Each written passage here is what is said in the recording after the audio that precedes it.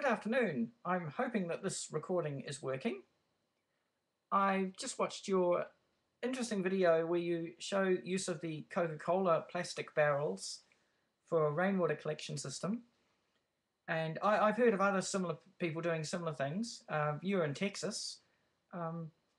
Just to point, I'm in New Zealand, and having previously lived at various locations in New Zealand and Australia, you refer to the water as being non-potable, and I accept that for legal reasons that's the case. But in areas where there is not air pollution to worry about, and that might or might not be where you live, there's nothing wrong with using rainwater. Certainly in country areas throughout New Zealand and Australia and parts of the Pacific, that's the main source of fresh water, especially for people in country areas. It's certainly an advantage to using, and the Coca-Cola plastic containers and plastic barrels are certainly a great example of that. After they're washed out, even if there was to be a slight taste of Coca-Cola or anything else, at least the water would be safe to drink. It would keep you alive.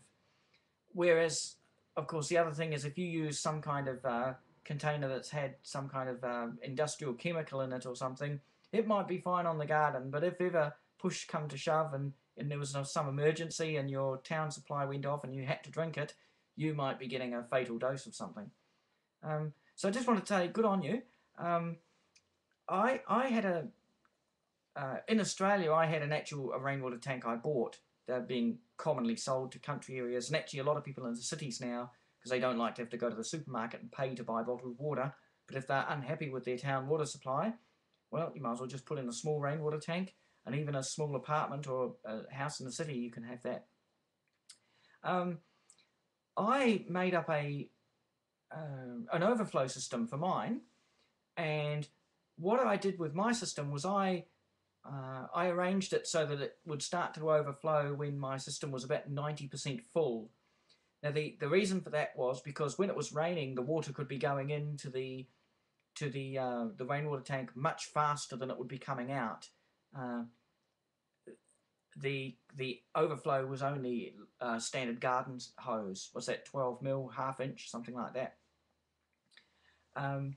So if I was going away from home for a couple of days and the rainwater tank was already fairly full, I might think, oh yeah, well I'll just leave the overflow turned on, and when a bit of rain comes, the rainwater tank will get to 90% full, get to over 90% full, it'll start going off through the overflow, and I had a big long garden hose. I could run that around the garden onto different plants and move around a bit. If I was at home, if I was at home at the time it was raining, that was cool. I could leave the overflow turned off and let the water tank get to 100% full capacity.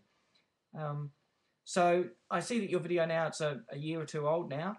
I'm not quite sure exactly what you might have arranged a bit of an overflow system for it by now, but yeah, I had a system that worked for me, and yes, it did mean that well, as I say, I made it so that it would start to automatically bleed off if I wanted it to when it got to about 90% full. So in that way I could just leave it,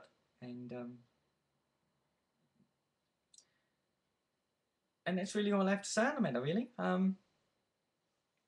I lived in an area that was semi-arid, so not officially desert, but most people would probably consider it that. And even I had a water tank that was a so-called 1,000-gallon tank. I calculated it about 900 gallons, but 4,000 and something litres.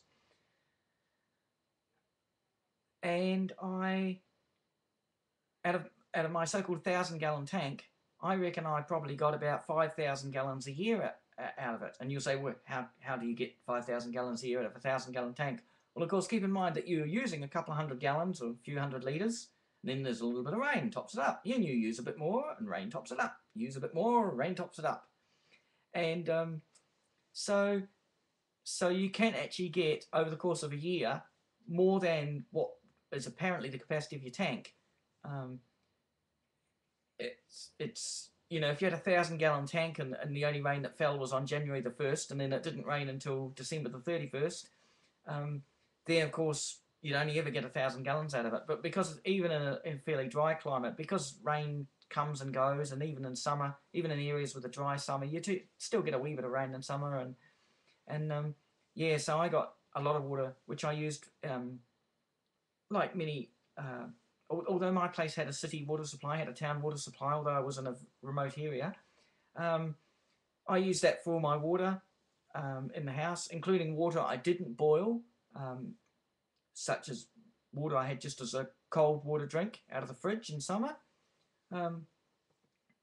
And I never had any problems. But I do realise different areas, different parts of the world, in some areas there's air pollution and you can't use rainwater for drinking unless you put it through other filtration. But mine just went through a mesh, like a tea strainer, like a kitchen strainer. And a cough's coming on, so I think that better be all.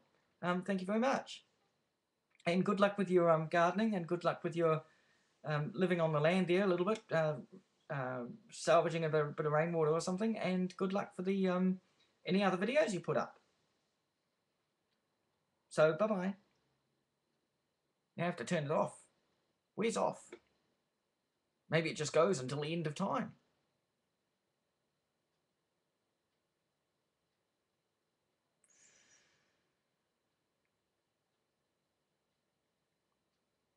It's a real mystery, isn't it? Here's a little square.